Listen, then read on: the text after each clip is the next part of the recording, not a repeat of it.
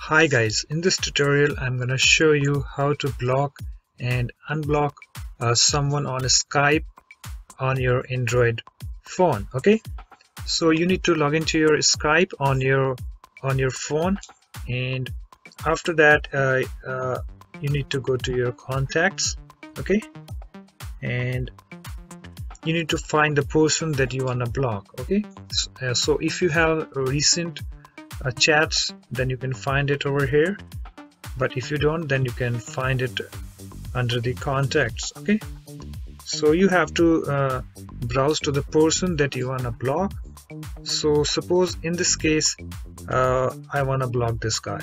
Okay, so just tap the person, tap the contact, and you will get this, the chat box. Okay, so you need to go to this, the three dots over here, and just tap over it, and you have this option, block contact. Okay, and guys, if you don't see here this, the block contact, then you can click on this tap on this view profile, and after that tap on this again three dots, and here you have option to block the guy. Okay, as well.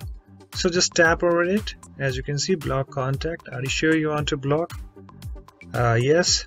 Tap on OK. Okay, it's done.